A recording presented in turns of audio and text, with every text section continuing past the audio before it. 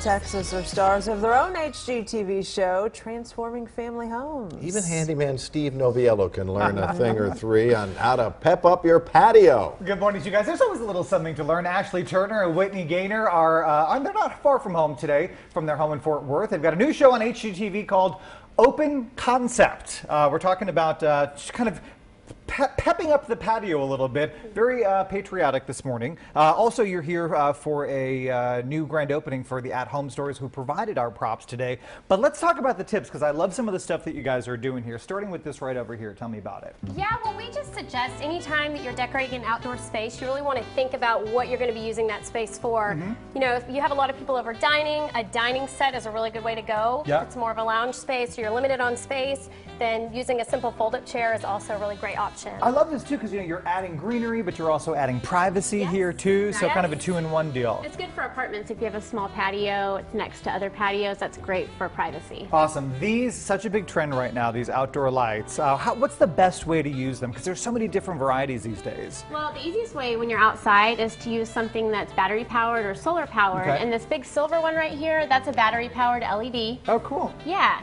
And that'll last a while, I'm assuming, because it's LED, right? Yeah, and then these are solar, so it's super easy. No battery, no cord. And these, I mean, what, you can hang them, you can put them on tables, so Yeah, they're do kind of anything. multi-use there too. And these Edison bulbs are so popular right now with folks. Love that. Okay, let's talk about this. A lot of folks say, okay, I know I've got to get, you know, kind of a nice bold color and a bold mix, but how do I do that? There's a trick to kind of layering and marrying those colors and patterns, right? Well, we always say have fun outdoors, because a lot of times you can do more outdoors than you can indoors. Okay. So have fun with it. Find that staple color that you're going to start with, and then find a few colors to play off of that. Here we've done red, white, and blue with the 4th of July just around the corner, and we've actually thrown those in a bucket, which could be used for drinks as well. Another multi-purpose Oh yeah, item. you take all this stuff out and put some ice in Yep, here. And, that's right. And I love this kind of like New England nautical. I'm from the know. Northeast, so this is like East Feels like Hampton home. all over the Yeah. place, right? Let's talk about multi-use for stuff too. You know, we hear the usual tips. You know, buy an ottoman that has storage. You can do double duty.